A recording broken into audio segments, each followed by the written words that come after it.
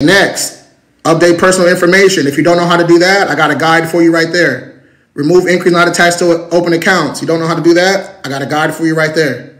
Okay? Opt out of secondary bureaus, right? And then I give you the process right here. So here's the only thing though. If you don't, so some people have their own letters, right? That's cool. Go do your thing. But if you don't have your own letters, all you do is at the bottom of each guide, okay, it says King Credit Bundle. You click that, you get instant access. Only 35 bucks right now. Y'all can get to work. All right. So this is for if you have less than 5 open accounts. Okay, on my link tree, you just scroll down. It says 5 starter accounts to build or rebuild your report. Click that.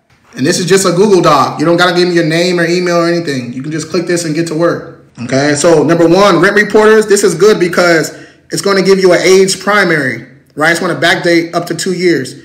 Number 2, it's a good one because you don't get a hard inquiry. Number 3, so if you keep getting denied for like regular credit cards like Capital One and Discover, okay? If you keep getting denied, then yeah, go ahead and grab that secure card. But if you already have open credit cards, you don't go backwards. Don't go backwards and get a secured card. Don't do that. All right. Number 4, self-lender. Okay. Probably the most used credit builder. And then number 5 is Capital One Platinum card. All right. So, yes, sir. My score went from 590 to 666 by just lowering my utilization. Yeah. Yeah, that's what happens. You pay your balances down. You get your utilization down.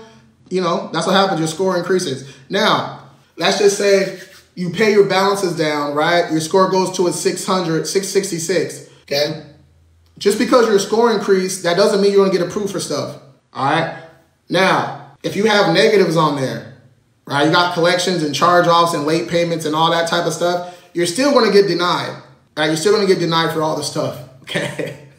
And that's what people need to realize, all right? That's why it's so crucial to get all that negative and inaccurate information off your report, right? Starting with addresses and names. Okay, I do, but feel better. Facts.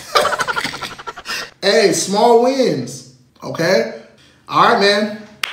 This is a solid live, y'all. Solid live this morning. You know I go live twice a day.